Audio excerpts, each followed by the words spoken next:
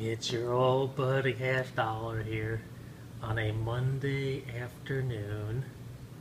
God, I would have done this about 40 minutes ago, except that my coworker buddy wanted to go to shitty Chick-fil-A for lunch, and not even 4 hours later, I felt like I never ate in my life. So instead of having a balanced dinner that I was going to prepare at home, I stopped at Luby's and had to load up. Well, anyway, feeling better now. Checked my mail, which is awesome because I got a package here. And I decided to double up from this morning as well. So let me go ahead and I don't even need to cut this. I could just tear into this today, I think, except that there's this tape obstructing me.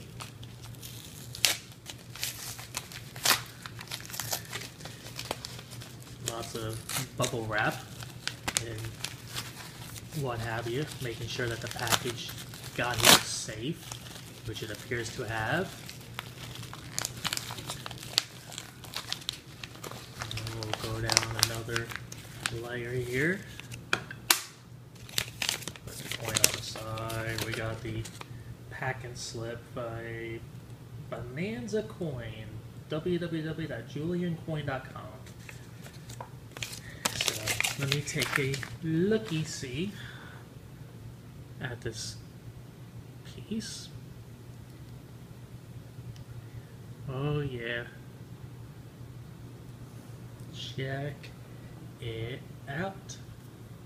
Okay, let me get the focus here. Yes, there we go. It is the Cincinnati commemorative half dollar. It is PCGS slabbed MS65. Long story short, this one's expensive as hell. I only think there's a few more that are more expensive than this, and I mean I'm talking stratosphere expensive ones. I probably won't get, like the Hawaii commemorative and the Spanish Trail. I'd really love to get the Spanish Trail, but I'm not spending $1,500 right now on a single coin. So anyway, Mr. Julian Coin had this up for $525 and had a or make best bid. So I came back at $460 and he came back at $477.50. So I'm like, sure, I'm not gonna get a better deal than that. Everyone else was buying it now with no flexibility, or the rest of them were auctions. So I pulled the trigger. This really is a nice looking coin. So the history is interesting, and I forgot to set up my laptop to read it verbatim. But basically, this coin was looked at as a gimmick of sorts, apparently. There was a bunch of lobbyists, per se, from Cincinnati that wanted to push this through Congress, and you know, it kind of stunk, kind of like Perth Mint products. You know, is it a gimmick? Is it Mickey Mouse or, you know, Olympic coins? You know, something goofy. But there was a limited mintage of 15,000 of these between the three mints, and they were pretty expensive back in the day to get, because these were not circulated. I think they were like between $1 and $2 each if you wanted to purchase one of these. But if, say, that $1 can be worth, let's just say, $500 80 years later, yeah, I guess if you don't mind being, you know, waiting that long, it's a great return. But I mean, I kind of see, you know, why it's MS65. I mean, it's got some subtle marks on it. Not as bad as some of these crocodiles I've been watching being unboxed lately.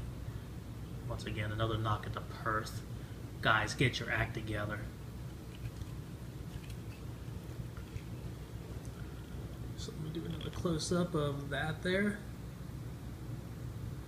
I basically the story, the reason they wanted to push this coin was because there was nothing really much else to celebrate about Cincinnati. And music was a big deal back then.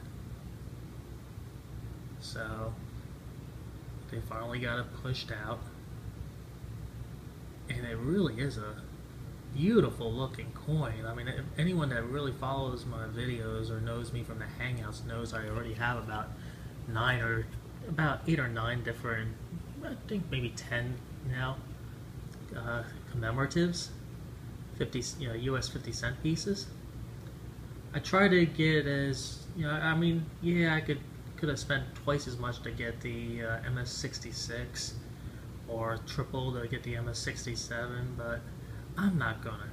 Yeah, it is too much.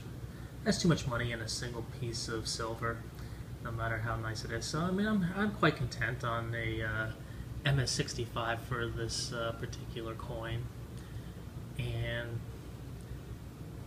anyway, looking forward to another one on its way, a 50-cent piece. I'll leave those who don't know guessing.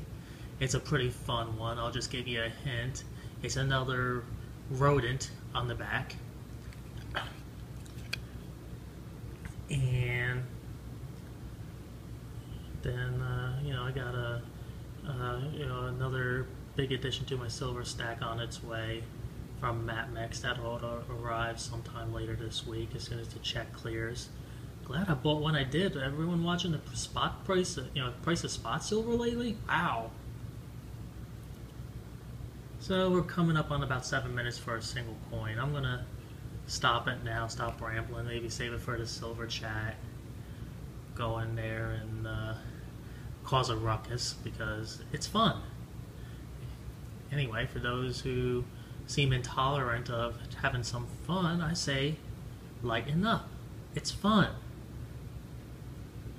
Till next time, I'll see you all later.